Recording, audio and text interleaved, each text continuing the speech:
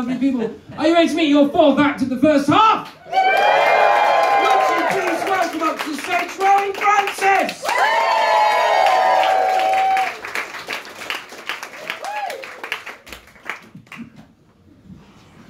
Hi everybody. So I've just come direct from University College Hospital. I had an appointment there this afternoon with my wife. We've got some news. Expecting a baby, so we had our antenatal scan. Don't worry, you don't have to make any. You're not contractually obliged to make any noises because it's the second one. And let's be honest, nobody gives a shit about the second one. Believe me, I know. But I have just had my first nephew, who was born 2 days ago. So it's a special time, and I look at these two miracles of life, and I think what any normal, rational person would think, and the only thing you could think really, is what would these babies be like if they grew up in space? You see, I'm doing a PhD at the moment, so that means I spend the majority of my time watching Netflix. And I've been getting particularly into a show called The Expanse. I don't know if anyone's seen The Expanse. So The Expanse is not, as I originally thought, a documentary about the large blank space on my CV where publication should go. But it is actually a sci-fi thriller set a few hundred years in the future, where humans are born and live in zero gravity. So I started thinking, what would that actually entail? One of my degrees is in space medicine. Sorry, that sounded really dickish, one of my degrees. Remember, Tony Stark has got 3 PhDs, and Sam Beckett, Quantum Leap, do you remember him?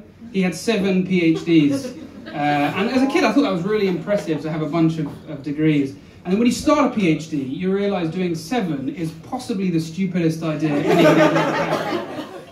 Anyway, so I floated the idea of calling my nephew Case and my child Control and doing some experiments on them, but my cousin wasn't too keen on the idea, and besides, they're not even born at the same time, they're not ideal comparators.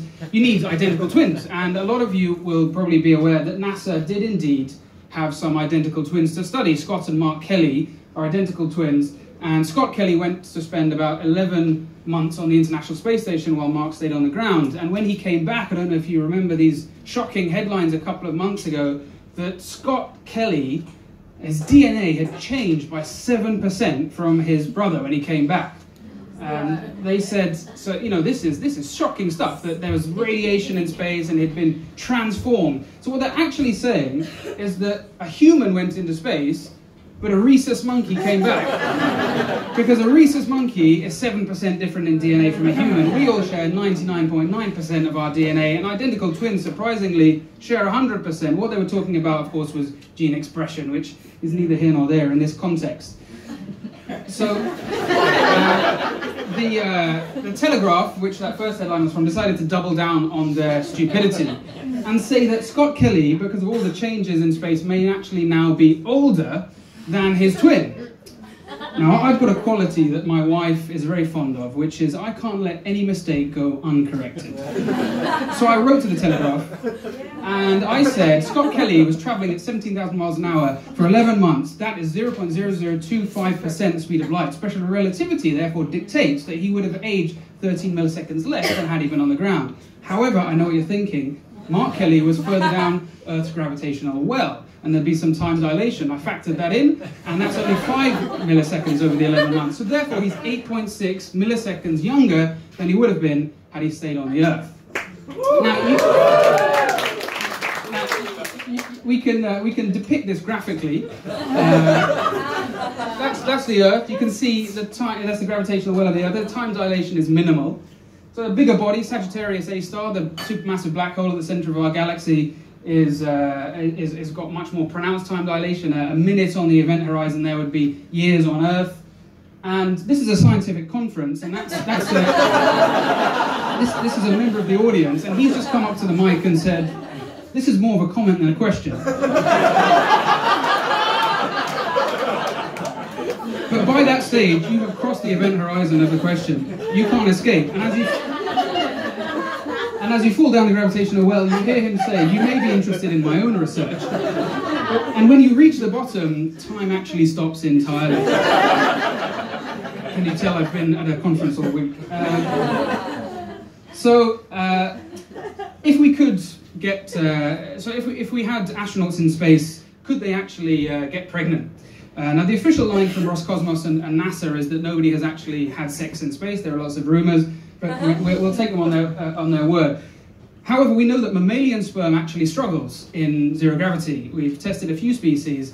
Other species are okay, but mammals seem to have a problem. The sperm don't swim properly in zero gravity. So the last SpaceX supply run, which went up a few weeks ago to the ISS, actually took bull and human sperm. See, men here are about to they're about to shoot their payload into space, and so right now the ISS, they are actually testing human and bull sperm, and as you can see, they are very, very serious about it.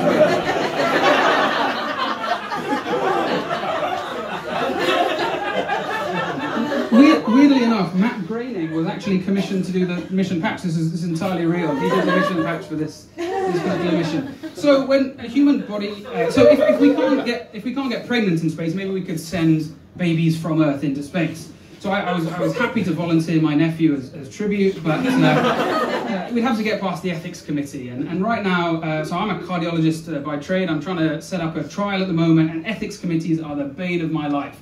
I'm trying to recruit patients having heart attacks, and so the ethics committee say, no, you can't recruit patients when they're having a heart attack because they're going to be in immense pain, they won't be thinking straight, they can't consent. First of all, I didn't even know heart attacks were painful. But then I said, fine, I'll just dope them up with morphine.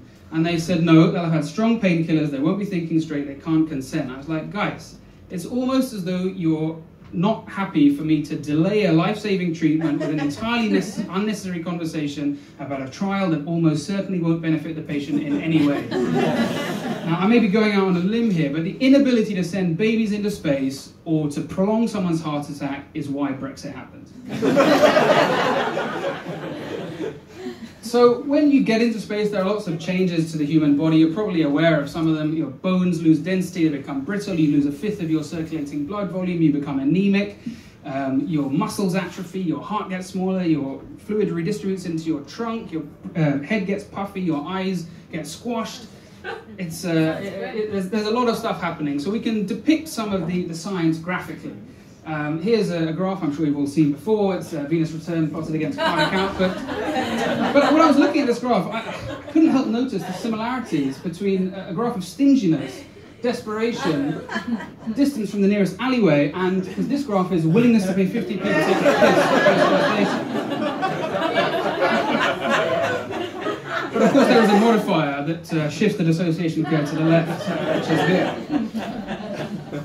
This is a data set from my own research. This is a plot of a line passing through multiple data points without actually interacting with any of them even once. And I realised that what these points are is in fact women, and this line that passes through all of them without touching one at any time is of course an engineering student.